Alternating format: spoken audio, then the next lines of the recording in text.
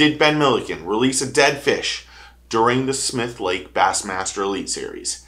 That's what we're going to talk about right now. If you like this kind of content, please do me a favor, click that like and subscribe button. I just have to say thank you again to all the people who are new subscribers or that comment constantly or just give me their opinion. I love reading and seeing all of you, and I'm humbled by all of the stuff that's happened over the last few months. So thank you. But if you're not a subscriber, click it and become part of the team. Now, let me say right off the bat, there are always two sides to every story. And I'm going to give you both sides in this video. I'm going to try to be as unbiased as possible.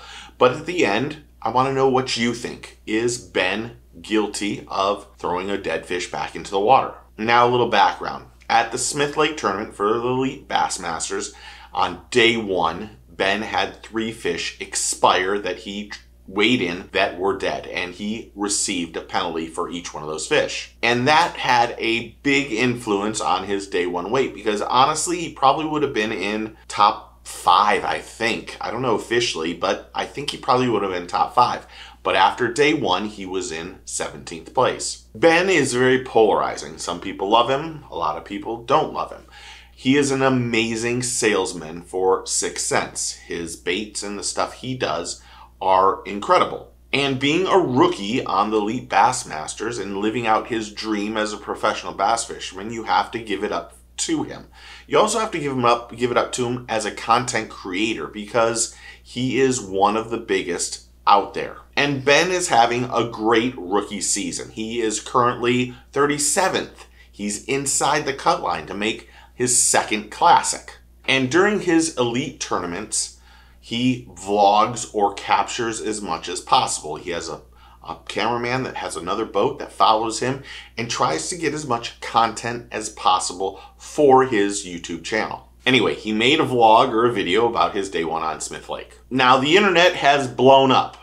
Not to a level that if this was Trey McKinney, the internet probably would have shut down. But Ben, being Ben and being polarizing, this video or this controversy that's happened has really stopped a lot of things. Now, we need to be clear. There is a rule in bass, and I need to read it. During competition, anglers will be required to provide, mount, and maintain their own camera. It must be mounted so that it's recording at all times with full view of the angler, their live wells while fishing. And it goes on to say, now that's just me paraphrasing, but that's the gist of that rule. And here's where it gets a little weird.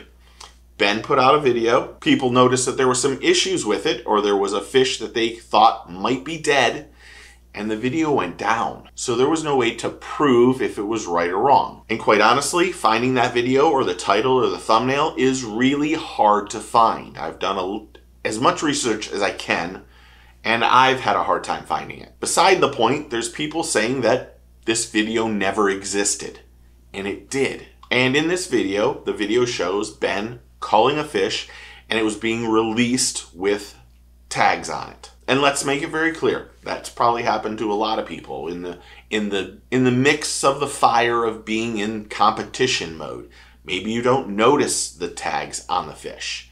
Maybe you do notice the fish notice them on it because you want that tag to weigh that fish down. There's lots of rumors that are going around. So to start off with, it's a little fishy. If we're going to look at both sides, it's a little fishy that as soon as the video goes up, the video gets taken down when people start questioning if the fish one of the fish that's being culled is not dead. Now, when you look at it in slow motion, the fish looks like it has white eyes, and it looks like you can see the tags on it. Now, there's always, like I said, 2 sides to every story. I should mention, while that video is being slow motion, the problem that you have with slow motion or stop is that there is a lighting effect going on during it. When it's in full motion, you might not have that exact same lighting that you have on that fish. And it looks like, or people perceive that it looks like it's a dead fish. And they have some reasonings behind that. First, the video being deleted. Second, the tags being on it. And people believe because the tags are on it, that fish wouldn't have floated. It would have sank to the bottom. Nobody would ever know. And you can see the tags on it in the slow motion video. But that video also doesn't show that it's definitely dead. Dead doesn't mean that it isn't just barely surviving. We know that fish can get in a live well, be shocked because of cold water or ice, like he probably had to put in at Smith Lake, and those fish are a little bit stunned. They're not as active as they normally would be if they were in the warmer water. But it brings up a lot of questions. Is the fish dead? Now I'm going to put a little clip in here that will show some of it that are just the clips that I can find online, and I appreciate the people that did it, and I'll put a link to their TikTok and stuff in the description below. But when you look at this, it looks like the fish is not alive. But again, we're not there to say it. Now, did Bass go back and go collect that camera or that GoPro footage from Ben? Now, the truth of the matter is they have to have that GoPro or a camera running, but it's at random if Bass collects the SD cards. It's not that every SD card gets sent back or given to Bass to look at footage. It's done randomly if they feel like something is wrong. So we're not sure, or if you speculate that Bass might have that camera footage, it's speculation. It's assuming, and we know what assume means. It doesn't mean that Bass has that information. We also really don't know if that fish is really alive or dead. But I can see both sides of which story I want to believe. It makes it skeptical that these certain things happen, that the tags are on it, that the video gets instantly deleted, that people are saying that the video doesn't exist, but if it didn't exist, how do we have video?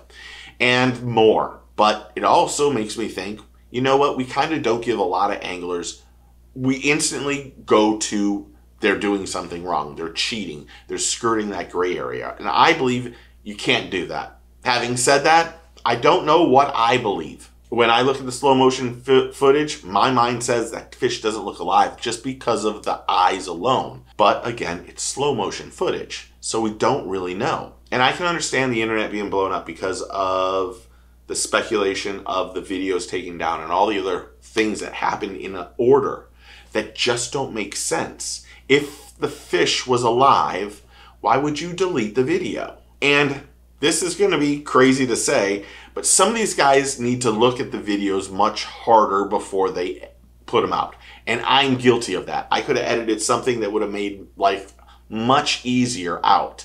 But I was just being honest and keeping things real on here. And sometimes that bites you in the ass. But these guys that have big YouTube channels have been following, and they have people that don't like what they're doing. Other people are going to be very hypercritical of what they're doing. If it weren't for anglers, or if it weren't for people putting up these videos to get acknowledgement, to get the click, to show people what they're doing, we wouldn't have the drama that we have in this industry right now. Now, here's where I want you to tell me. Do you think that all those things that lined up, does it mean that there was something going on with Ben? Did he throw a dead fish back? Or are we really jumping to conclusions? Now, if you can do me a favor, don't trash me about it. I tried to be as unbiased as possible. I can see both sides of the story here, but I want to know what you think. So comment below and tell me what you think. Thanks for hitting that like and subscribe button. I really do appreciate everything you guys do.